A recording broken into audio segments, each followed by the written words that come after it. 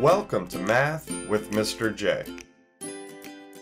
In this video, I'm going to cover how to solve percent problems using the percent equation. And specifically, we're going to take a look at finding the percent. Now, for the percent equation, we can use the percent times the whole equals the part. This equation can help us with any percent problem, whether we're looking for the percent, the whole, or the part. We plug in what we're given and solve for what we're looking for. Let's jump into number 1, where we have what percent of 60 is 57. I'm going to start by writing the equation using variables, and then we'll plug in. So percent times whole equals part. P for the percent, W for the whole, and A for the part.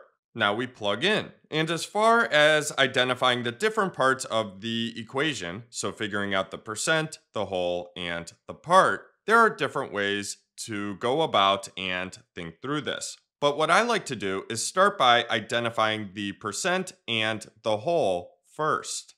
When it comes to percent problems, we're going to have a percent of a whole amount, which gives us the part. So we can start by looking for that percent of a whole amount.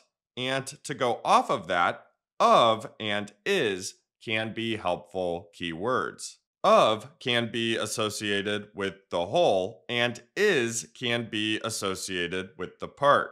For example, number 1, we have what percent of 60 is 57. So what percent of 60? What percent? That means our percent is unknown.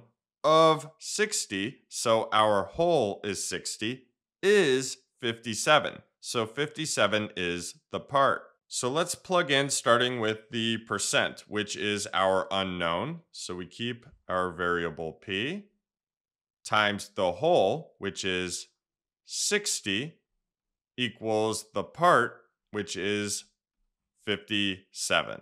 Now let's solve. So we need to isolate that variable of P. P is being multiplied by 60, so we need the inverse operation, division. So we need to divide the left side of the equation by 60. Whatever we do to one side of an equation, we must do to the other, so divide the right side by 60 as well. The 60s on the left cancel each other out. P is now isolated, so P equals, and then on the right we have 57 over 60, 57 divided by 60. That's going to give us a decimal, and then we're able to convert that decimal to a percent. 57 divided by 60 gives us 0.95, 95 hundredths. So P equals 95 hundredths. Now, again, that's a decimal, so dividing 57 by 60 gives us a decimal, and then we need to convert that decimal to a percent. And all we need to do in order to convert a decimal to a percent is multiply by 100. And a quick way to multiply by 100 is to move the decimal twice to the right. So for 95 hundredths, move the decimal once, twice to the right, and we get 95%. So P equals 0.95, 95 hundredths as a decimal, and we converted that to a percent, 95%. So for number 1, 95% of 60 is 57. So whether you're using a calculator or working this out by hand, we get the same thing either way. Now, I'm not going to work these out by hand in this video, but if that's what you're looking for, I do have videos where I do work through these types of problems by hand. Those links are in the description. Let's move on to number 2, where we have 20 is what percent of 48. So the wording is a little different here, but it's the same type of problem. Let's start by writing out our equation. So percent times whole equals part. Now we can plug in. We have 20 is what percent of 48. So 20 is the part.